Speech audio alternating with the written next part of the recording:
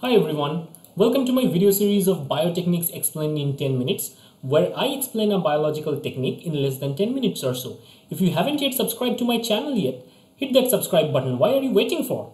Now today's installment, we're going to talk about fluorescence recovery after photobleaching experiment. It's a good biological technique which has versatile use. So fluorescence recovery after photobleaching, or in short FRAP, is majorly used to study molecular dynamics. So let's quickly review the application of FRAP in biological research. So FRAP could be used to study membrane fluidity or studying the mobility of a membrane protein. It can be also used to study cytoskeletal dynamics and dynamics of vesicular transport. Quantitative information about all these dynamic processes can be obtained using FRAP. So FRAP is very important for cell biologists. So we are going to talk about how FRAP works, and then we are going to review some FRAP based experiments and how to interpret the data. But before that guys, if you haven't yet subscribed, please subscribe and hit that bell icon, and please share my videos in social media. By the way, I'm also present in Unacademy, so if you want to join my course, use AP10 as a code that would give you 10% discount. So let's start. Let's take an example of membrane fluidity. So we know that membrane are fluid and all these phospholipids can either diffuse laterally, or it could have a rotational motion, or it could have flip-flop movement. So let's try to understand how we can detect or experimentally determine that these phospholipids are actually performing lateral movements. In order to do so, you need to take a cell in culture format, and then we are going to label the lipids with fluorescently marked lipids. After incorporating the lipids inside the membrane, which would take some time, then all the membrane is fluorescently labeled, right? And at this situation, using a confocal microscope or a strong fluorescent microscope, we are going to bleach a portion of the membrane. So you can see the top view, and now we introduce our laser. And this is a very high intensity laser which would bleach a portion of the membrane, and all the fluorescence in that area would be lost. So the area would now look like this, a bleached region. You have to understand that if these phospholipids are not mobile, they are static, then this bleached region would be never recovered, right? But in other words, if they are dynamic, then this fluorescent bleach region would be recovered over time.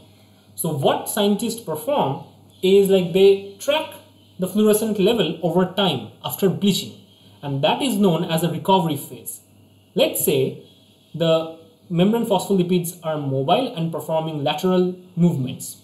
So after waiting for some time, there would be recovery or gradual recovery of fluorescence, because nearby phospholipids are performing lateral diffusions and coming to this bleached region. That's why the bleached region is now gaining again fluorescence, right? Now let's try to look at the data and try to interpret it. So the data comes out from the microscope as an intensity versus time data. So there is a certain amount of intensity level because the membrane was labeled by fluorescently labeled phospholipids. As a result, there is a baseline intensity. But whenever we expose this membrane with the high intensity laser right now, there would be a sharp drop in the fluorescent level, right? Because this is the bleaching phase, right? Where the photobleaching is happening. So this phase is the photobleaching. Now we have to wait. And if these membrane phospholipids are dynamic, then there would be gradual recovery. And this is how it is depicted. There is a gradual recovery, and as a recovery, the fluorescence is regained or coming back, right? So let's see how quantitatively we can understand this data. Actually, these diffusion of the phospholipids would proceed in a ordered fashion. And assuming the beam which is bleaching is actually having a Gaussian profile, then we can calculate the diffusion coefficient. The diffusion coefficient D would be R square by 4 TD, where TD is the time for diffusion and R square is the radius of this beam which was used for bleaching purpose. with that, it would give a quantitative measure about the diffusion coefficient. It would also give us an estimate of time, that how much time it would require for recovery, right? So let's try to understand this process in bit more details. So let's take another example. How to track the dynamic nature of a membrane protein.